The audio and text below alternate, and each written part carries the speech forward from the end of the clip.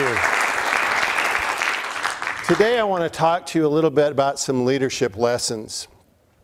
A few years ago when I came home very late from one of my trips, all the lights were off in the house. And as I came into the house, my wife was asleep in bed. And I quietly went and got ready for bed. And as I went back and laid down in the bed, when my head hit the pillow, there was a little bit of a crinkle. I looked around and there was a note on the pillow. You know, I'd been gone all week, and I thought, a love note from my wife. I mean, probably, you know, talking about how much she missed me. And I took the note, I went into the bathroom, and as I turned the note over, in fairly large print, it said, "Things you can do to not get divorced." This is not a love note, all right? So as I opened the note, there's a list of things that I could do. And it's a fairly long list. And at the top of the list, it said, "Clean your office." Well, I went to bed that night. I woke up early in the morning and I headed to my office. I cleaned till 2 o'clock in the afternoon, and it was spotless. Anyone would be proud of the office that I had. At that point, I got out the list again. And as I looked down to the list, I came to a very awful realization. I was never going to make it through the list. Do you have a list? Most of us do. And most of us, I think, have that same struggle, that we're never going to make it through the list. You know, there's too many things to do and not enough time to do it in. Well, most of us, what we do when we face that dilemma is we prioritize. And I thought I'd done a very good job of that. After all, I worked on the number one item: clean your office. So through the years, cleaning the office has usually been a top priority issue for my wife. But as I've observed that particular issue, I've come to a conclusion. It has almost nothing to do with the quality of our marriage. My office can be dirty and our marriage can be great. My office can be clean and my wife can be frustrated. Even though it feels like it's number one, there's some other things that are clearly more important. The dilemma for all of us is some things that we think are very important oftentimes aren't when we really look at how they affect people. The first insight has to do with focusing on the things that make the biggest difference.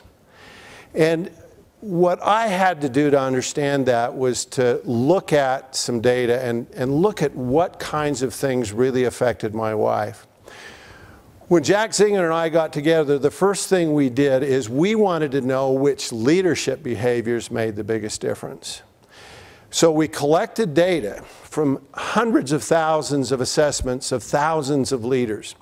We had over 2,000 items or behavioral descriptions of leaders. And as we looked at all those items, we did statistical analysis to say, what do the best leaders do and what do the worst leaders do? And what we found is that some of those items separated a lot, they differentiated a lot, and they really gave us some clues into which leadership behaviors mattered the most. Again, we were fooled by our own intuition.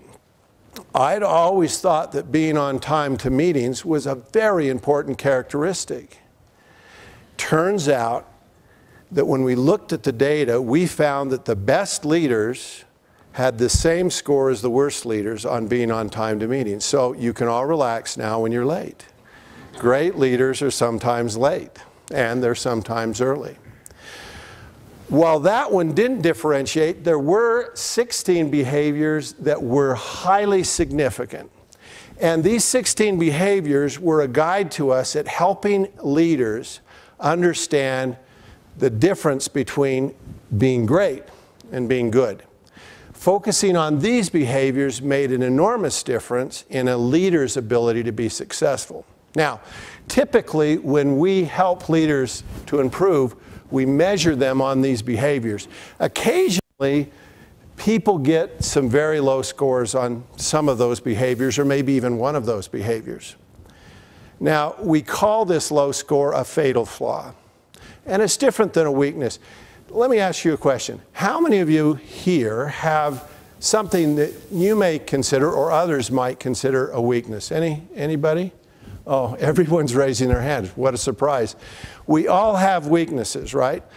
But there's a difference between a weakness and a fatal flaw. You need to pay attention to fatal flaws. Let me show the impact of having a fatal flaw.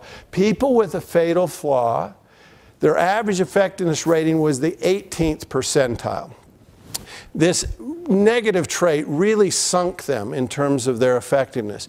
And the advice we give to leaders if they have a fatal flaw is you need to fix it. You don't need to turn it into a profound strength, but you need to take it out of that danger zone.